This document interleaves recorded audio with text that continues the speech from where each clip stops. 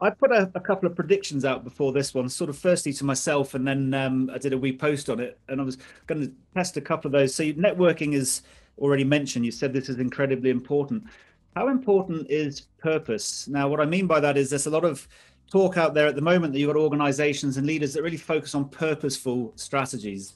Yes, profit's important. You need to make profit, but there's got to be some, core underlying goal. And you see that on I don't know if it's Google organizing the world's information, or Tesla making sustainable transport commonplace, or here we've got Discovery helping people live longer, and Insurer.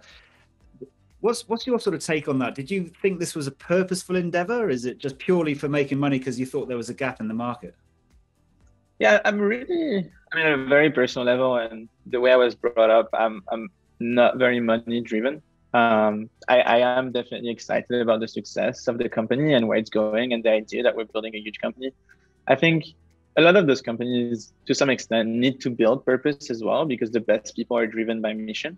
One of the luxuries we have at Deal is we've got a very clear mission that a lot of people are associated to, right? Like you said, you were from the UK, right? You've been in different countries, right? You have family that have worked in different countries. You've immigrated into different countries, so you know that talent is everywhere. You know that a lot of people, I don't know about you personally, but you wish you could have been hired by Apple in the US and apply regardless of being in San Francisco or in Cupertino. I think that's where the headquarters is, right? So the luxury we have from a mission perspective is that everybody understands that if we make it easy for companies to hire anyone anywhere, it's going to open so much doors, right? It's going to redistribute wealth.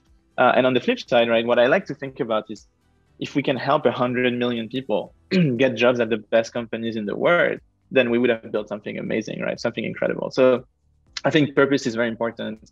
I think I have the luxury that purpose is very intrinsically deeply rooted into what the company does, and everyone looks at it and say, I get it. And if it's something you understand, if it's something you felt, I love working with people that have immigrated, for example, in the US, right? Because they struggled through, and I've had it myself, like the visas and the immigration policies and all of that. Like to work for the best companies, some people have to go to the US and get an MBA to then be able to get the right visas and stay and work for those companies. So a lot of people, they emphasize, I wish I could have stayed back home in India and got the job from those companies, right? So I'm very, very driven by our mission. I'm very excited about it, that's for sure. Curious what the kind of the 5 or 6 things were that were fundamental for the first to 6 months growth and the success in those early 3 to 6 months. We've covered a few. You had the networks, you've got onto YC, which has helped to open up some of those networks as well. You've identified a problem which you've experienced, and you're passionate about solving it. You've got a great co-founder who you obviously get on with very well, and you've got mixed sort of skills, but now you're the two and you're actually starting off.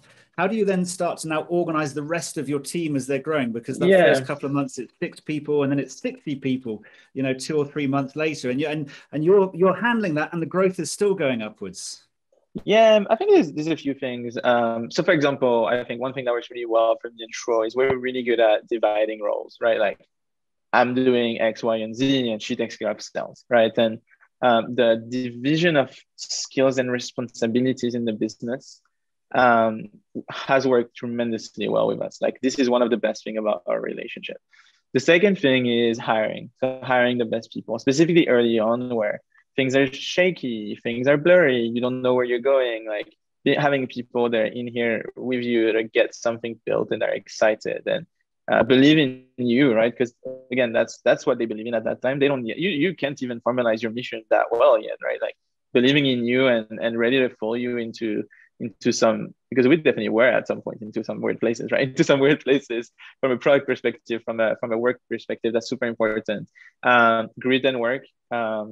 You're gonna, fundraising. The first time I fundraise, you're gonna get a ton of rejections, and same thing for customers. Like people are gonna tell you your product is useless. Why do I need it? I can already do that. I can already do this, right? So like a lot of grit and commitment. That's why it's important for you to believe in what you're building, right? Because if you don't believe in it, you get those so many times that it's really easy to get discouraged. So looking past that and just like keeping your stubbornness in terms of like wanting to build that while still being pretty open in terms of like iterations that are needed around like flexibility around how you should build it to get to the solution you want. And the last one I would say is work hard. No one's going to do the work for you. So every minute throughout, I mean, still now, right? Because we're still a very young company. The organization is like 2 point something years old, right? Every minute you spend is worth so much. So yeah, like, I know a lot of people are very into the idea of a work-life balance. I think it's great. I think for a founder at this point, if you're starting to build a company and you want this to be what, a fast, high-growth startup, you need to be considerate of the fact that you're going to have to work hard. Then you need to put in the time and put in the work.